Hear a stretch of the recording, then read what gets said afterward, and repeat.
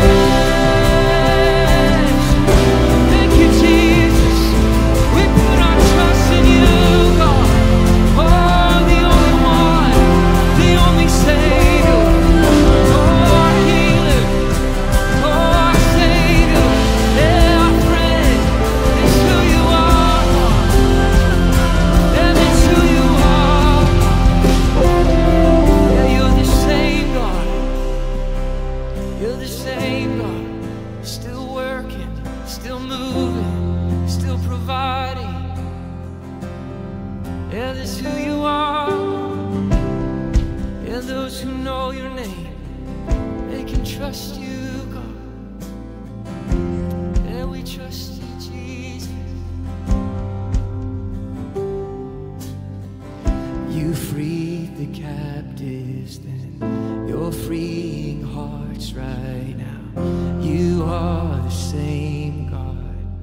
You are the same God. You touched the lepers then, I feel your touch right now. You are the same God. You are the same God. Yeah, you're the same God. You're the same God. Yeah, there's no one like you. No one like you, Lord. We receive your love, fresh and new today. There's no one like you. Yeah, I'm calling on the Holy Spirit. Make it your prayer today. I'm calling on the Holy Spirit. Almighty river, come and fill me again. Oh, come and fill me again. Oh, come and fill me again.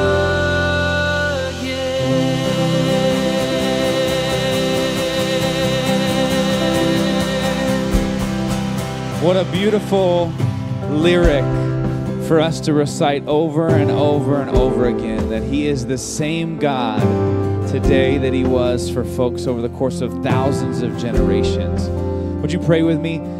Lord Jesus, we just honor you right now, that through your example and through your love, we get to experience and understand just a glimpse into the fullness of who you are. As we open our hearts today, would you let us receive the good news that comes from your message? And would you change our hearts and our lives here forever? We ask this in Jesus' name. Amen. Well, it's great to be with you all this morning. You guys sound great. As you find your seat, go ahead and say hello to somebody around you.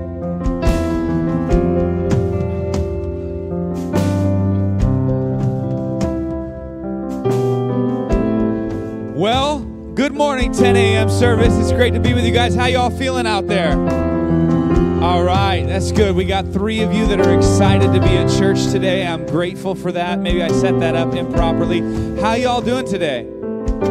Okay, that was better. That was good. There's at least 10 of you now. Hey, warm welcome to everybody joining us online. We're glad that you're with us. My name is Steven. If we haven't met, I'm the campus pastor here of our North San Jose location. With me, I got my good friend Tanya, who's over a lot of things here. What's up, Tanya? Good morning, everyone. Hey, we are in week 3 of our series called Wonderfully Made, where we are exploring the topic of gender, sexuality, identity, desire, and more. That's exciting stuff that we get to talk about. But we really want to make sure that at any time during our service, you have all of the resources or the answers to the questions that you may have right at your disposal. And the best way to do that is by accessing our digital program. So if you would, go ahead and pull out your smartphone devices and scan the QR code that's up on the screen or on the back of the chair in front of you. Those of you online, you can head to Echo.Church/connect, and all of those resources will be right there for you.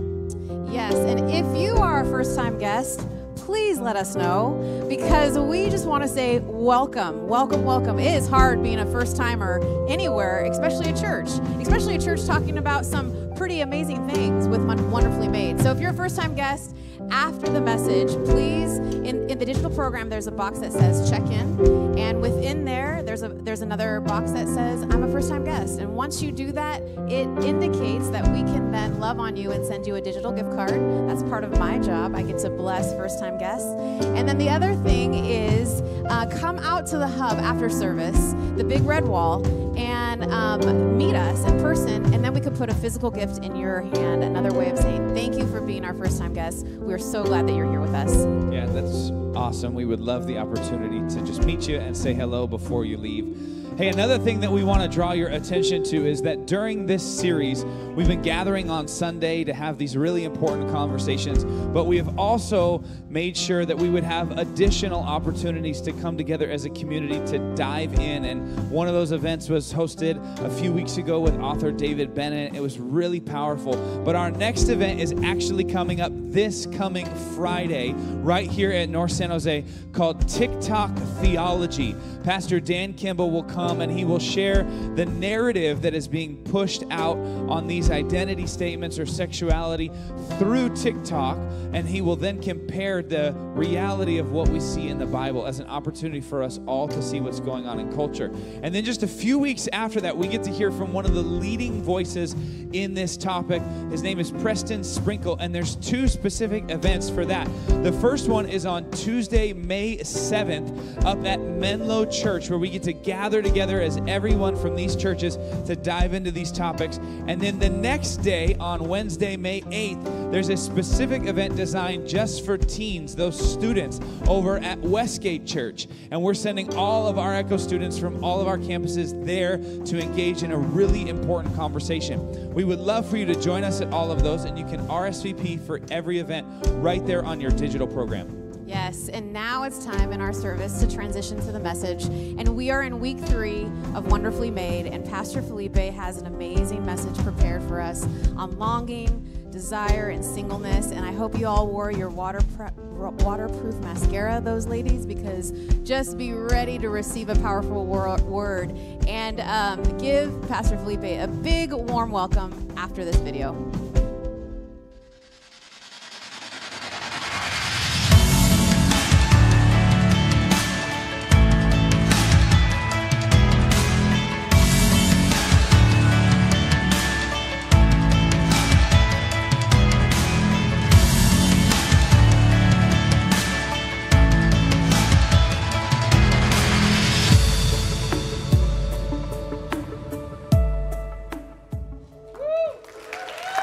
Hey, Echo.Church, welcome everybody. Welcome all of our campuses today, wherever you find yourself here at Echo. We're so glad you made it. You made it to church. We're in a really cool series called Wonderfully Made. This is week number 3. So we started this journey by talking about how God designed our bodies to matter. He values our bodies and it matters to Him. We also spent last week talking about our sexuality and the significance and meaning of marriage and sex and all the things that come from that. Next week we're talking about gender, but today we're going to take a deep dive into the topics of singleness, longing, and even the life of desire and all that stuff that comes from that. But every week we've been reminding everyone here in our community of some ground rules that just help us stay unified, even though we're a very diverse community with lots of different opinions. So ground rules are really simple. Number 1 is we're just agreeing on this. We don't have to agree to show respect and love. So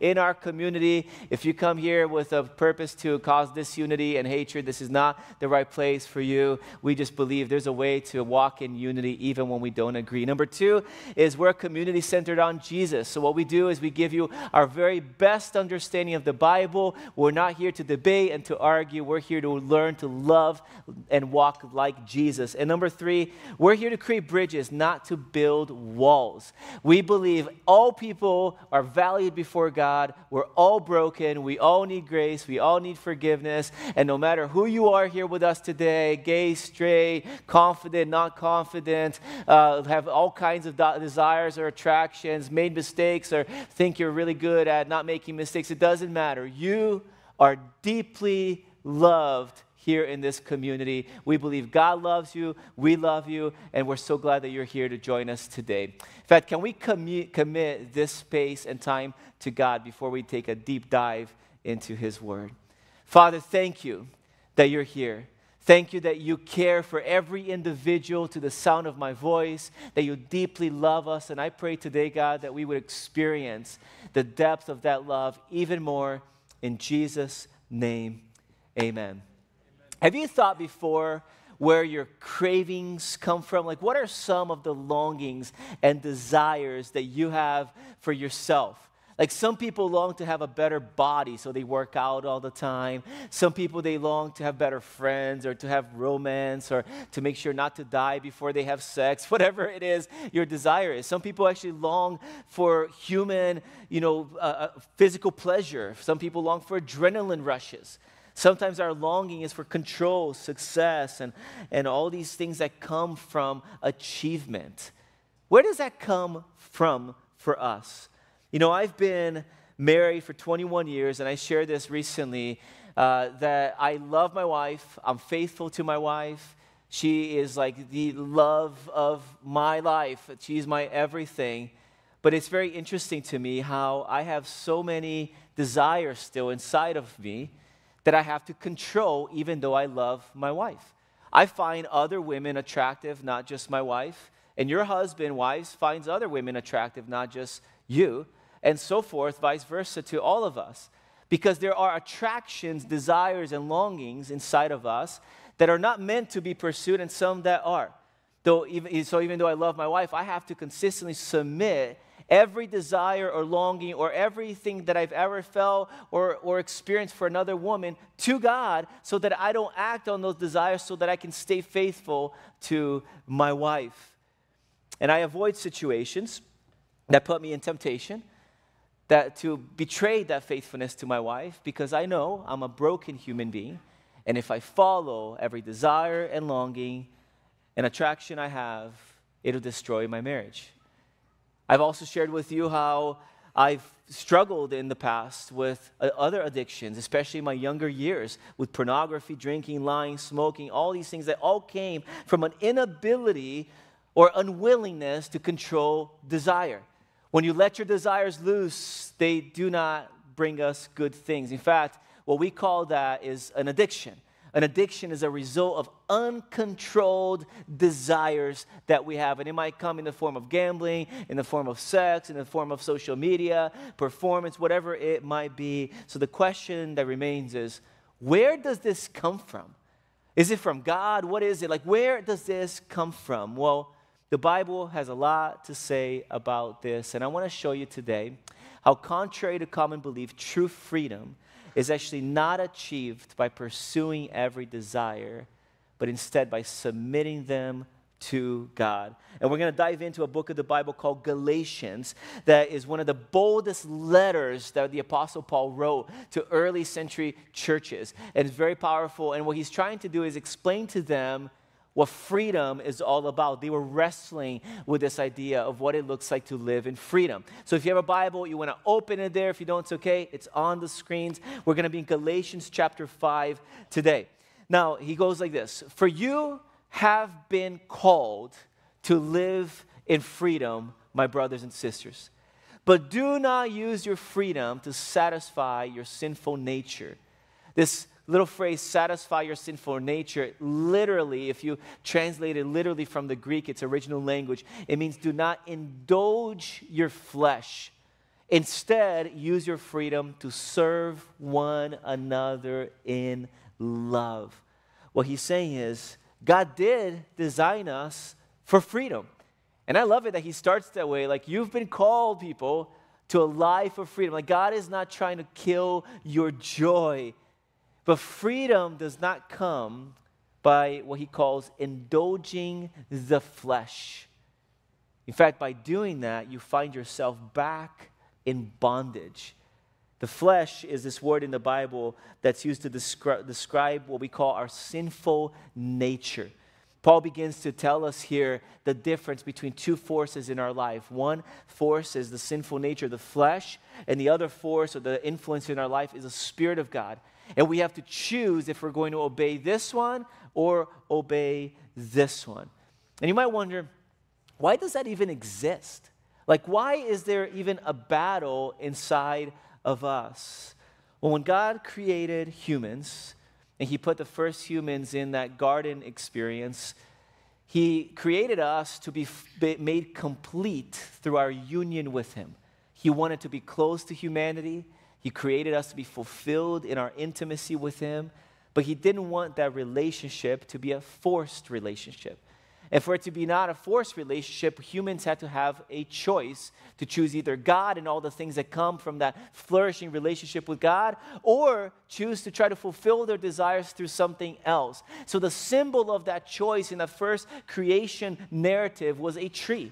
So God put one tree in the midst of many, and he says, you have a choice. You can choose all that I give to you, or you can choose the tree.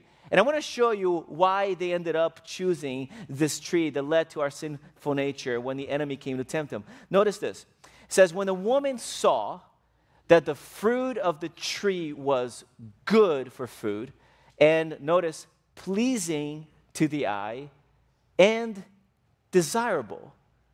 It was good, it was pleasing to the eye, and desirable. So then she took it, she ate it, she passed it to her husband, and he ate it too. Notice the strategy the enemy used even in that first garden experience. He convinced them that because it felt good and it looked good and their bodies longed for it, that it must be good for them. It's the same strategy he's been using ever since. I love how a church leader in the 1500s famously said this. He said it like this: what the heart loves, the will chooses, and the mind justifies. See, this is what was happening then, and it still happens today. It feels good. I want it. I think it's okay. It feels good. I kind of want it. I'll justify it. I don't think God really said that. I'll just do it anyways. So sin came into our existence during that garden experience, and now it's in our nature, which means that we're all born with propensities and longings and desires that were not meant to be a part of the human existence. We were meant to be fulfilled in all of our desires in our intimate relationship with God, but because of our sinful nature, we've had that distorted inside of us, and we no longer get to experience that which we were created for in its original way. Now there's a battle going on inside of us because of this nature. So Paul shows us the path back to freedom. And he says in Galatians 5:16, so I say, in light of this, let the Holy Spirit guide your lives. Again, in the literal translation, it would say, walk habitually by the Spirit. Like walk in step with the Spirit of God. Then you won't be doing what your sinful nature, that's the flesh, craves. The sinful nature wants to do evil, which is just the opposite of what the Spirit wants. And the Spirit gives us, notice, desires that are opposite to what the sinful nature desires. This is why sometimes we feel like there's a war happening inside of us because what the Spirit wants is not what the flesh wants. In fact, the flesh desires, wants, and craves that which is opposite from the Spirit of God. So Paul even says this means good intentions are not going to be good enough. These two forces, he says, are constantly fighting each other, so you are not free to carry out good intentions. So like when people say to you, follow your heart, it's actually not very good advice. Because your heart will lead you to deceptive places. So then Paul helps us see the result of each of these leanings. First, he says, when you follow the desires of your sinful nature, the results are very clear. It's sexual immorality, impurity, lustful pleasure, idolatry, sorcery, hostility, quarreling, jealousy, outbursts of anger, selfish ambitions, a huge list of things. And then he says, let me tell you again, as I've told you before, that anyone living that sort of life will not inherit the kingdom of God. It's very bold language. So this idea of like following the desire of the flesh is following the path of least resistance. If you just let it go and don't control, you'll find yourself into places that will not truly fulfill you. And I think it's really interesting that the first 4 sins on that list of many sins are all related to sexuality. sexual immorality, adultery, impurity, lustful thoughts and pleasures. It's things that are contrary to the will of God. The words there mean that anything outside of the covenantal marriage of a man and a woman. He just unpacks them all. And in essence, what he's saying is that one of the greatest traps of the flesh is connected to our sexual longings. And it comes in various forms. And then he says this little phrase that I just want to bring clarity to. He says, anyone living that sort of life, which again, in a literal way, he's actually saying anyone practicing this will not inherit the kingdom of God. Let me tell you what this does not mean first. It does not mean that people that commit any of these sins or commit a sin will go to hell. It's not what he's trying to say in this context.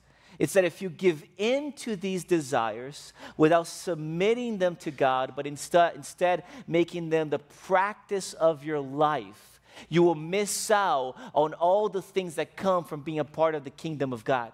See, when you come to Jesus and you say, Jesus, I believe you are the Son of God, come into my life, I surrender myself to you. What happens is that he becomes the king of your life, and everything that belongs to the king belongs to those in the kingdom. And God wants to give you grace and blessing and joy and peace. And what the Apostle Paul is saying is, if you make a decision to make these kinds of things the practice of your life without trying to surrender them to your king, you miss out on the gifts the king is trying to give to you. The kingdom life starts when you make Jesus your king. And he wants to give you freedom. He wants to do all of this that Paul's saying there. But he's saying, but don't misunderstand. You can't choose to follow that and still have the blessings of the kingdom. So then he shows us the results of following the Spirit. They're very different. He says the Holy Spirit produces this kind of fruit in our lives: love, joy, peace, patience, kindness, goodness, gentleness, and self-control. And then he says there is no law against these things. Like, you don't have to create boundaries to keep us from these things, because these are the things every human desires to have. And what he's trying to say is there's a battle. There's a battle between your flesh and your spirit. And if you follow your flesh and the longings that you have inside of you that come from your sinful nature, this is the stuff that comes out of your life. When you feed the flesh, you get quarreling and disorderly desires and attractions and sexual immorality. But when you follow the Spirit of God, he starts to produce inside of you love and peace and gentleness and goodness and all these good things that come from his presence. And we all have this battle all the time between these two sides of us. It's been my whole life this way. I remember early in my marriage, my wife, we had this day where I was being snappy and rude and angry and impatient. And she looked at me and she said, "You haven't spent time with Jesus lately, have you?" I hadn't, and she could tell. You know why?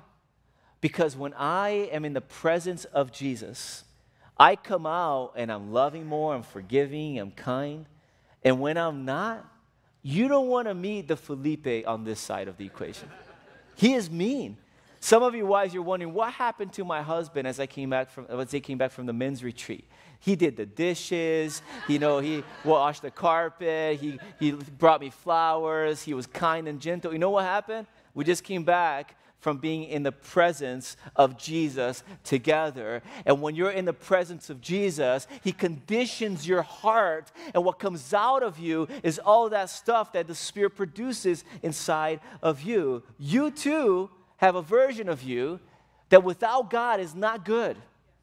See, we can control our desires, or our desires begin to control us. If you feed the flesh will come out in these manifestations that are not good. And if you pursue and follow the Spirit, what comes out of your life is the good stuff. When it comes to desires, there's three main options for us. Well, option number one, if you're taking notes, you might want to write this down, is you indulge them. This is the people that say, well, I'm born with a desire, so they must be good. Let me lean into it. If it looks good and it feels good, it must be good. So follow your heart, follow your emotions. And that kind of perspective leads to addictions and insatiable desires, because you're going to be pursuing something to fill a gap in your heart that will still feel empty at the end of it. Option number 2 is to ignore desire. It's what a lot of people do in the church. And it is a trap. It's when you say, I'm really not an alcoholic. I really don't have a problem with food. I really don't have an attraction. Like I really don't have that. I'm not really tempted here. And what happens with this is it leads to denial, self-righteousness, sometimes even hypocrisy. And it makes you actually fall into sin, because you're repressing something that's not meant to be repressed. It's meant to be acknowledged and surrendered to God. You see, sometimes people ask me, why do you have all these boundaries in your life? Is it because you think you're so holy? See, Christians ought to have boundaries in their life, not because they think they're holy, but because they know they're broken. Because I know I have disorderly desires that come from my flesh, I avoid situations that make me tempted to do the thing that I know my flesh wants to do. I have it in me. I'm really broken. So I protect myself, not because I'm holy, but because I know I am filthy and broken inside. I have a nature that will lead me to do things that are contrary to the will of God if I let it go loosely. So we can maybe indulge the flesh and lead to bad things, or ignore it, which leads to bad things. But the third option, I believe, is the option Paul is calling us to. He says you can also surrender it. This is what Paul says is the path to freedom. He says those who belong to Christ Jesus, they have literally nailed their passions and desires of their sinful nature to his cross, and they crucified them on that cross. Which means I'm not ignoring it, I'm not repressing it, I'm not pretending they don't exist, I'm not indulging in it, I'm surrendering them. I am entrusting every desire and attraction that I have to one who is way more powerful than I, one who is able to give me the control to make sure that I pursue the things that lead to a flourishing life. Our ultimate desire is for God. See, you can't pursue this kind of life. You can't do what he's saying until you realize that one truth. Ultimately, we are made complete. In fact, Colossians 2:10 says, you also are complete through your union with Christ, who is the head of it, over every ruler and authority. Trying to fill a gap that only Jesus can fill will leave you completely empty. You and I are made complete through our union with Jesus. If you're trying to change a bunch of behaviors, but you haven't yet taken a step toward the one that made you, that is able to give you strength beyond yourself, you will fall right back into those behaviors. The path to transformation leads you to a cross. It does not lead you to the inside of your own heart. Your heart will deceive you. This truth impacts every single person here with us today. Some of you have heterosexual relationships, and some don't, and some whatever it is, wherever you find yourself, this applies to you. Some of you are in a relationship right now, and the reason you're constantly disappointed at your spouse or your partner is because you're trying to have them fill a part of you that only God can fill. You're trying to have them complete you. And this idea that we use in culture, like, you complete me, it sounds really cute. It's absolutely wrong. When you try to put that expectation on another human, they will frustrate you. They're not meant to complete you. See, we need relationships for human flourishing, but if you think a romantic relationship will complete you, you will be left empty on the ground.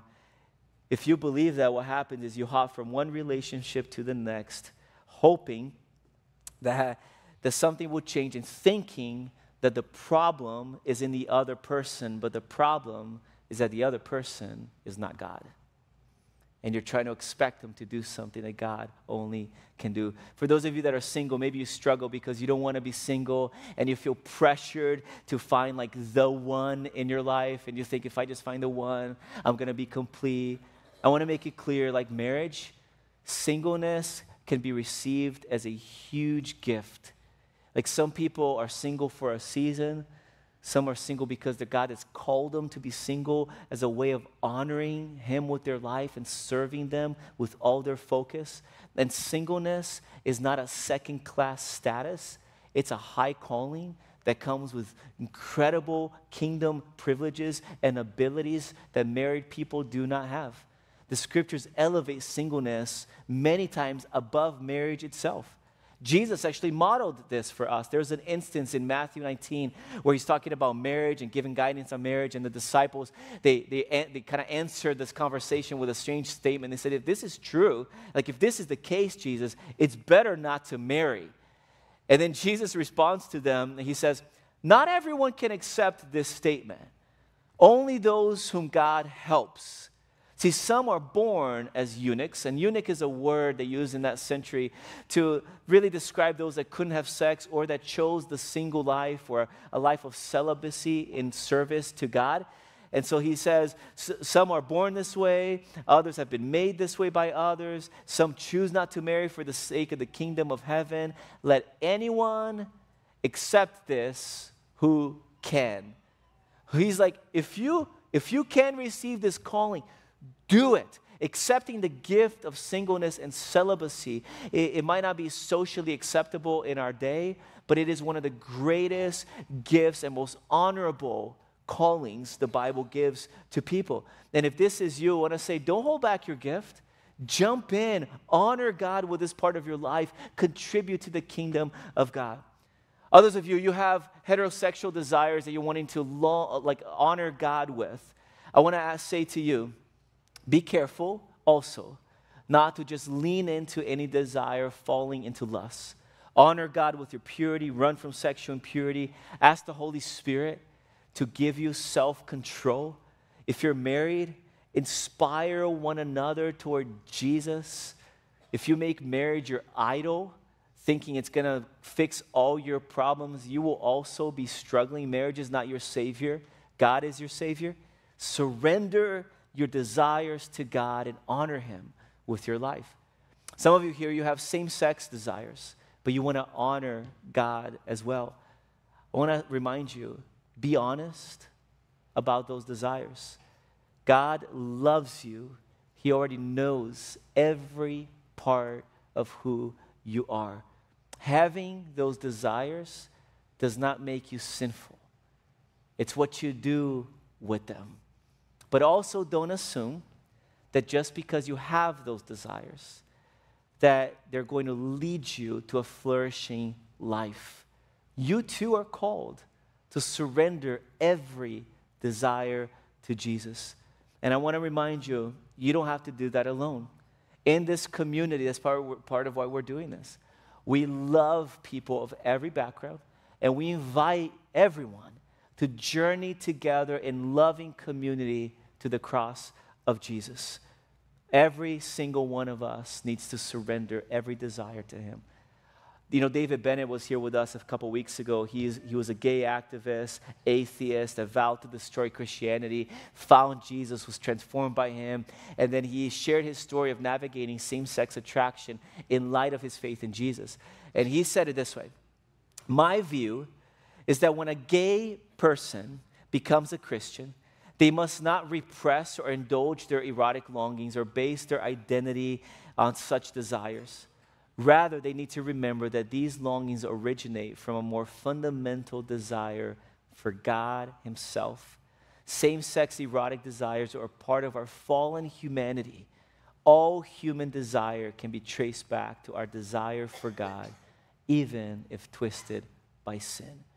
What this means is, whether you are straight, gay, married, or single, God calls us all to nail every desire, every longing, every attraction to the cross of Jesus. Having desires contrary to the will of God doesn't make you an accident. It just makes you human. But the invitation is to trade everything in us to a God that can give you the thing that will actually complete you.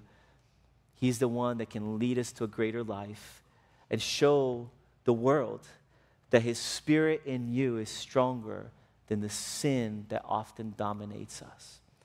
I'd love for you to hear this story from somebody right here at Echo who's navigated these tensions throughout her life. Would you join me in welcoming Susan Jackson to the stage? Come on over, Susan. Thank you for being here with me. This is the first time Susan's sharing her story publicly like this, and it's a big deal. So thank you for doing that. Susan, I know you've been with us for a couple years, and many here have even known you, but your journey began, really young, this journey of figuring out how to navigate desires and all of that. And it had a lot to, your faith journey had a lot of ups and downs throughout all of this. Can you start from the beginning? How did it start for you? And take us on a journey throughout your life. So I was about in kindergarten when I realized that I was same-sex attracted.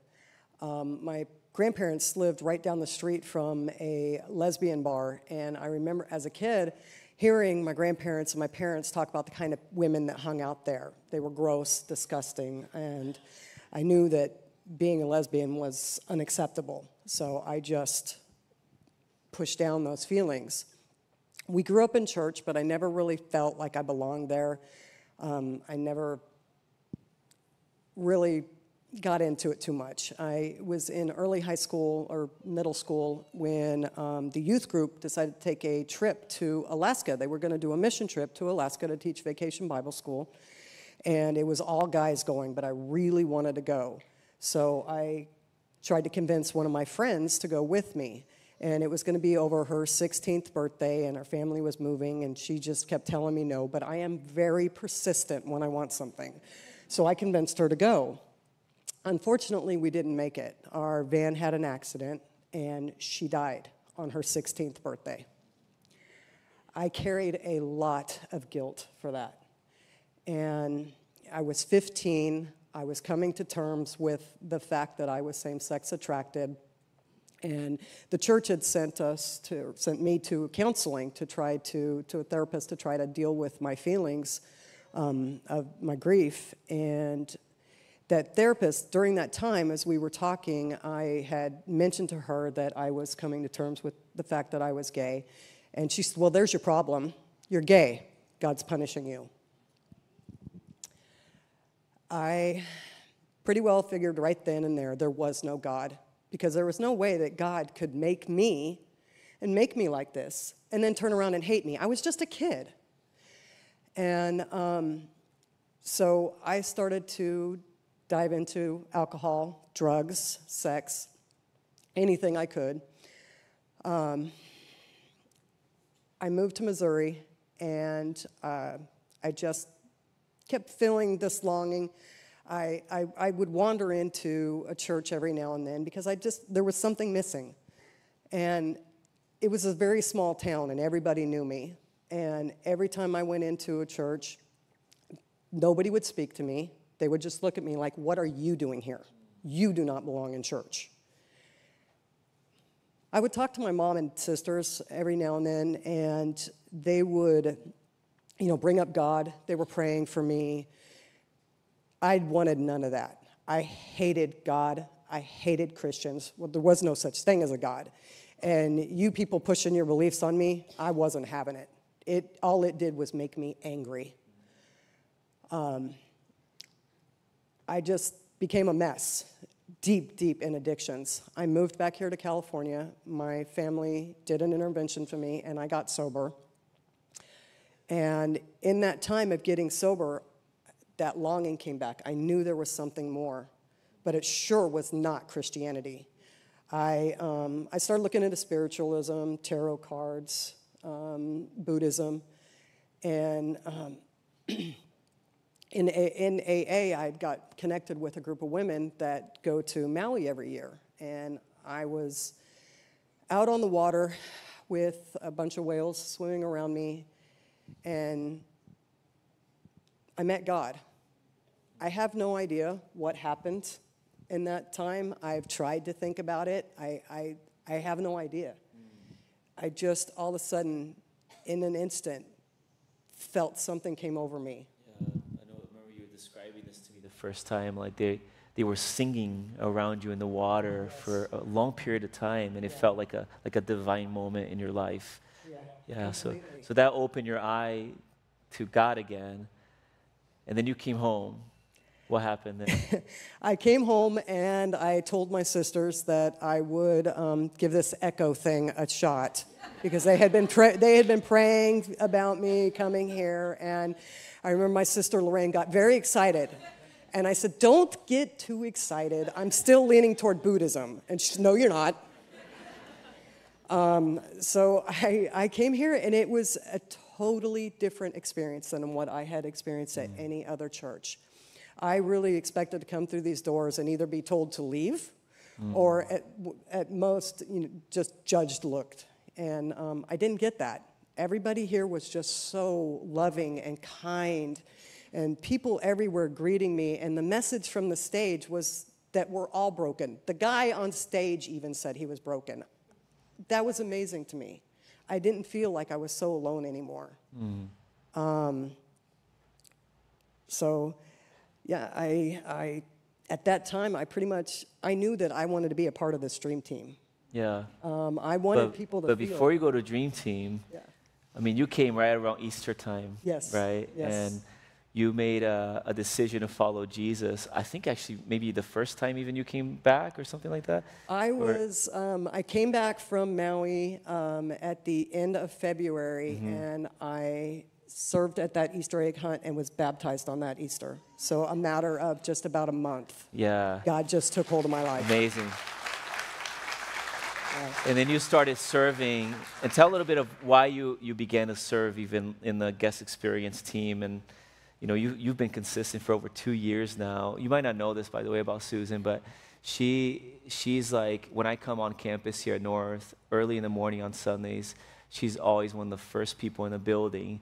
And she's already there brewing coffee for everybody, preparing the environment, the tables. Every detail matters to her because she wants people to experience what she experienced. Share a little bit about that. Yeah, I knew from that time that I didn't want anybody ever to feel the hurt and the rejection that I felt. Jesus is love. God is love, and all you have to do is love him, and he takes care of the rest. Love him, surrender, and he takes care of everything. Yeah. So then you're here, you gave your life to Jesus, you were baptized, you're serving, you still have desires. Yes. So talk a little bit more about that. Like, how did that go with surrendering that part of your life to him? What does that look like for you? So I was, even after I got baptized, I'm still same-sex attracted. And I would read my Bible, and I would read the passages against homosexuality, and I just didn't understand. And I was crying out to God, God, why? Why did you make me defective? You don't make mistakes. Why am I like this? And in one of those nights of tears, I heard him speak to me, and he said, you are not defective. You are my child. Remember Paul. And what came to me was Paul, and he had the thorn in his side, and he asked God 3 times to remove that thorn in his side. And God answered him, my grace is always more than enough for you, and my power finds its full expression through your weakness. So I will celebrate my weaknesses, for when I am weak, I sense more deeply the power of Christ living in me. And that gave me comfort in knowing that God's always going to love me. And at that time, I surrendered myself 100% to him. I said, God, take my life. It is yours. Use me. You've shared with me how this part of that surrender was understanding that there's a way to honor God as a celibate Christian that has same-sex desire. And, David Bennett shared this a lot too, that there's a part of him when he was with us that, sometimes people will feel sorry for that decision. They're like, oh, but you don't, whatever. He's like, no. There is a blessing and a joy with that surrender that is really significant and that gives us hope. Share a little bit about that, because you had a very similar experience where God showed you, like, no, there's a trade-off for this. Yeah. I like everybody, I wanted to find the one, and I was struggling with that, especially because, like you said earlier, today's society is very much about being marriage, and I was kind of struggling with being single, and God showed me a passage in Isaiah 56:5, and he says, I will bestow within them my household both an honored place and an honored name, even better than the honor that comes from having children. I will bestow upon them everlasting favor. You will never be forgotten. And in that verse, he's talking about the eunuchs and the barren women, and I just felt a lot of peace, and I feel honored. Yeah, there is a promise. Yes. Right, that there is a blessing that comes to those that honor God in this part of their life, and even as a celibate Christian. And I want you to know, Susan, that your devotion to Jesus, your willingness to share your story, you're part of our community. It matters. It's significant. You're deeply loved here, and you've inspired us with your faithfulness, and we're just deeply grateful. Can we thank Susan together? Appreciate you. Thank you. As we end our time together, I want to remind you of a couple things as a community. Remember what she said, that her sisters never gave up on her, that they kept praying and praying and praying, believing that God will change her heart. I also love the fact that it was love and hospitality that moved her heart toward Jesus. The scriptures are really clear about this. He said, Paul goes on, even in our text, he says, if another believer is overcome by sin, you who are godly should gently and humbly take that person to the path. What this means is that we don't thump people in the head with the Bible. We don't try to change behavior by forcing things. We don't guilt trip people into transformation. What we do is we acknowledge we're all broken. We all need Jesus. Come with me to the cross. Come with me to the one that can change us from the inside out. We don't need to try to change people through political means and through pressure and all this stuff. What we do is we take them to the one who can, the one who is able, the one who is supreme over all things. His name is Jesus. We all have desires that if we pursue them won't lead to a flourishing life. And the invitation Jesus gives us is to actually take those desires and surrender them to Him. And the promise He gives us is that when we come to Him and we surrender desire, attraction, every part of who we are to Him, that it's a great exchange, that His Spirit comes to live inside of us when we surrender our lives at that cross, and He produces in us love, joy, peace, gentleness, faithfulness, self-control. Our lives begin to tell a bigger story. The story that God is the one that completes the human heart. I wonder what He's saying to you is your time to surrender today. I want to ask you to locate this little card that's on your seats or under your seat, wherever you are on campus today.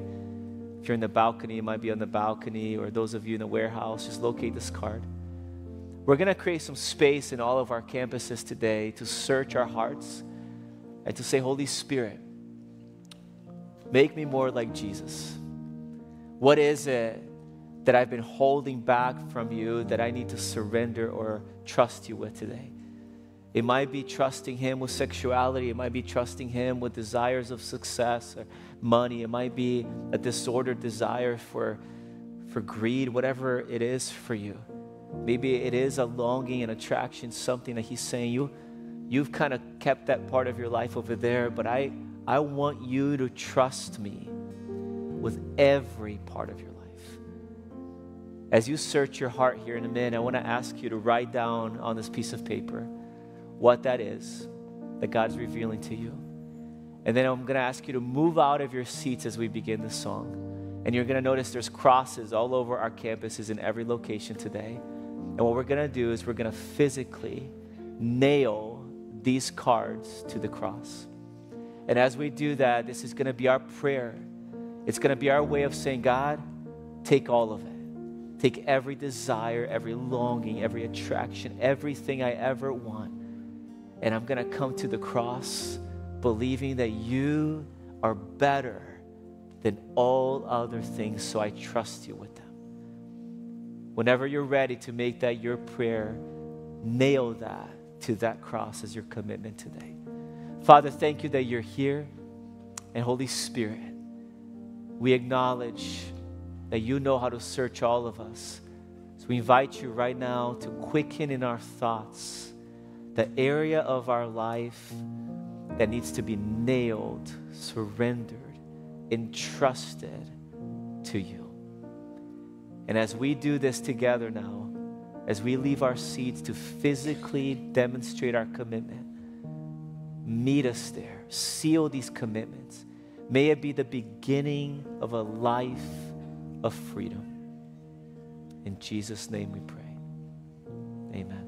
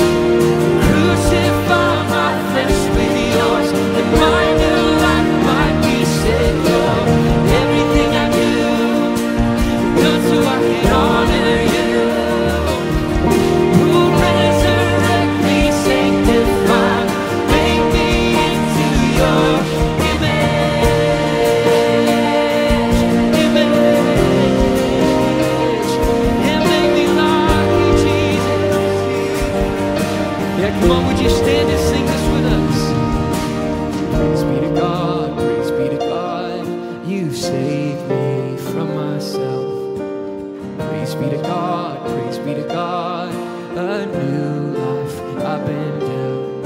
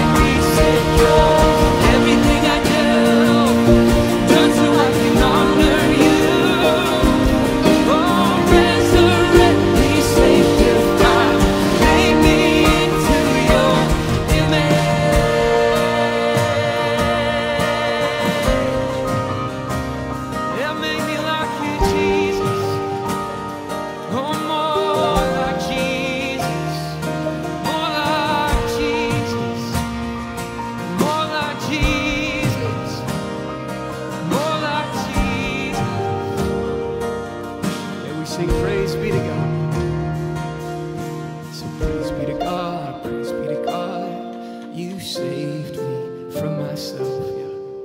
Praise be to God, praise be to God. A new life I've been dealt. I'll never look back, I can't go back. I'm yours, yeah. I'll never look back, I can't go back. I'm yours. Oh, praise be to God, praise be to God. 'Cause you saved me from myself. Praise be to God, praise be to God. A new life I've been dealt. I'll never look back, no, I can't go back. I'm yours. Never look back, yeah. I'll never look back, no, I can't go back. I'm yours. Praise be to God, praise be to God, praise be to God. You saved me from myself. Praise be to God, praise be to God. A new life I've been dealt. I'll never look back, no, I can't go back. I'm yours. Never look back, yeah, I'll never look back, no, I can't go back. I'm yours. Holy Spirit, make me more like Jesus. Every day a little more like Jesus. Oh, crucify my flesh with yours, that my new life might be central. Everything I do so I can honor you. Resurrect me, sanctify, make me into your image. Oh, make me more like Jesus. Make me into your image. Yeah, I surrender all. Oh, I surrender all.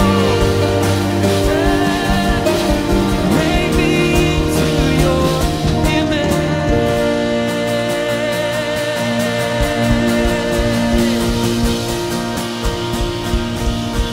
Powerful moment for us to take the things that we hold and physically crucify them with Jesus. That imagery of recognizing what he has done for us, that every time you hear the nail get pounded in, to recognize the freedom that it's no longer yours to carry. It has been given back to him. Would you join me in prayer over these moments? Lord, we just recognize that each and every person that came forward to say, I don't want to take this on my own. I want to give it back to you. I want you to be my partner. In my weakness, I am made strong, but I need you. So Jesus, would you take it? Would each and every one of the people that came forward experience a blessing and the power of your Spirit moving through them in these moments and the moments that come afterwards? We ask that through our weakness, you would make this community strong, strong enough to see this region and this world changed by your love. We ask for all of this in Jesus' name. Amen. Can we celebrate all of the individuals that came down and nailed that to the cross? You can go ahead and have a seat.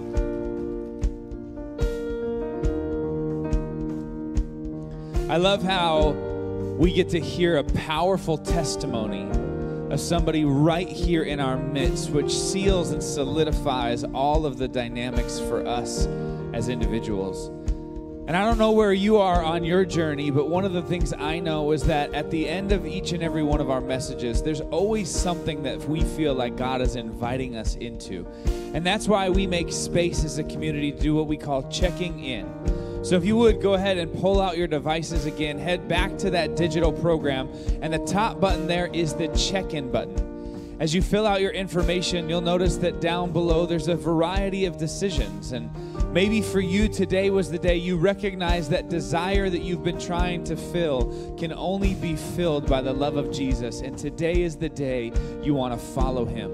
Or that you've been waiting to go public with your faith, and so you're going to choose to get baptized as a result of allowing that desire to be filled in him.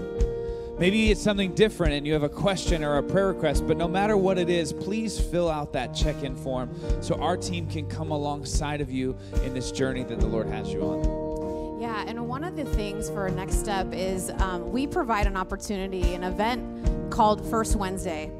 But in doing those First Wednesday events, we've noticed that we have encountered God in a bigger way at those nights. So we've changed the name from First Wednesday to Encounter Night. And we are so excited to have one coming up on May 1st here at North San Jose. So within the digital program, you can RSVP there. There's childcare. It's an amazing night, another opportunity to encounter the love of Jesus in a whole nother way through worship and in prayer.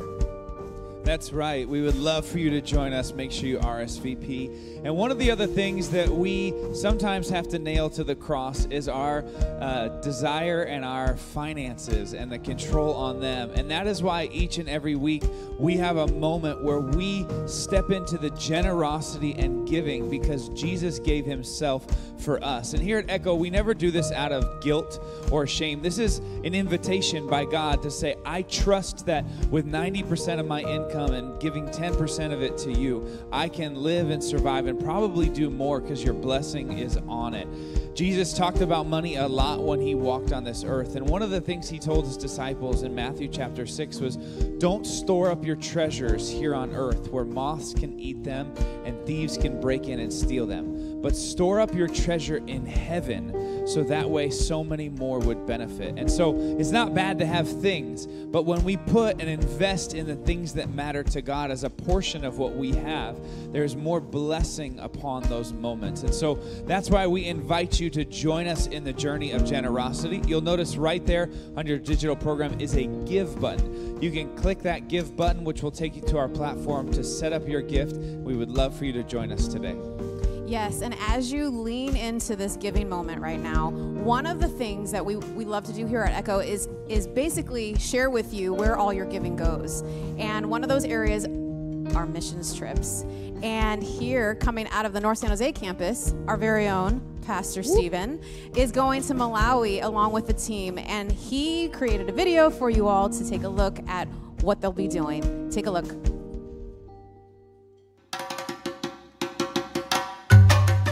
What's happening, North San Jose family? I am excited to talk to you about our partner in Malawi, Africa, Hope Endeavors. Hope Endeavors is an amazing organization that we support here as a part of the North San Jose campus, and they are doing some amazing work in a small village in South Malawi, Africa. I want to share with you a little bit about Hope Village. Hope Village is an orphan care center that is specifically designed to provide food, shelter, and an environment for kids that have lost their parents to the HIV/AIDS epidemic, and they themselves also carry that disease. Now, Hope Village is a source of hope for their future. Although they've walked through so much in their life, now as a result of Hope Village, they have opportunities to live a long, full life as a result of the care that they are getting, and we are supporting. Now, we have 3 opportunities for you today to get involved, to go above and beyond with our partner, Hope Endeavors. The first is that you can choose to actually sponsor one of the children that is living at Hope Village. It's a $40 a month sponsorship to be able to go out there and bless and provide all that they need. Beyond that, they also run a nursery school to actually impact the local kids in the surrounding villages by giving them access to education so that they can further their lives and their families. You can sponsor one of those kids for $10 a month. All the information is actually out in the lobby, and you can grab one of our cards and start sponsoring them today. The second way that you can get involved is by supporting the team that's actually heading to Malawi with me at the beginning of June. One of those ways is most of us drink coffee, and we have Coffee for a Cause, which is an opportunity for you to buy a pound of coffee, and all the additional profits are actually going to support the trip and the fun opportunities we have to bless kids as we're there in Africa. The third is that you can come and support and be a part of our Malawi banquet on Saturday, April 27th. Tickets are $50 a person person, there's going to be a silent auction and a way for you to engage. Now, each and every time we give here at Echo, we have the opportunity to impact in Malawi as a result of our partnership. But what this is this is an above the normal opportunity to make a monthly impact by sponsoring a kid or choosing to then engage with what the team is going to be doing in Malawi, Africa in just a few weeks. We hope that you will get involved and recognize you don't necessarily have to be on the ground to make a huge lasting impact in the lives of these kids.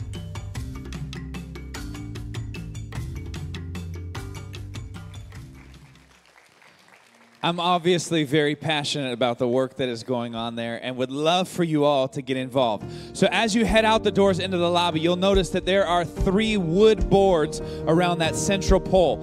Each of those boards has different kids, whether or not they're the orphans or they're the ones that are in nursery school. As you walk around the boards, find the kid that makes the most sense for your family or that you have a connection with, and actually grab that card. You can take it home, and then when you're home, set up that monthly recurring gift, put them on your fridge, pray for them, and then we'll be giving updates for everybody that signs up to sponsor a child with videos and interactions from our time in Malawi with them. If you want to buy coffee or sign up and buy a ticket for the banquet, our Malawi team, which Susan, who was up here sharing her story, is with me on that team, is out there selling coffee and tickets to the banquet.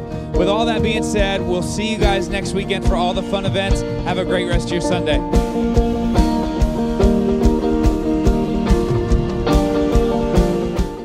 Well, thanks for joining us again today for Church Online. I hope you're encouraged by the message, by Susan's story, and by the experience as a whole. I hope that God had something for you that he spoke to you about in your life. Thank you so much for joining us. Next week, you're going to want to make sure to join us again because we have a powerful story we're going to be sharing. We have a special guest named Sunbird who's going to share his story about navigating what it meant for him to be a gender fluid person and finding Jesus later on in life. You don't want to miss it. It's going to be a powerful story. Make sure you check out the rest of the series if you haven't done so yet. It's been an incredible journey for us together. Make sure you join us. That's it. That wraps up our time together. Have a great rest of your Sunday, and we'll see you next week.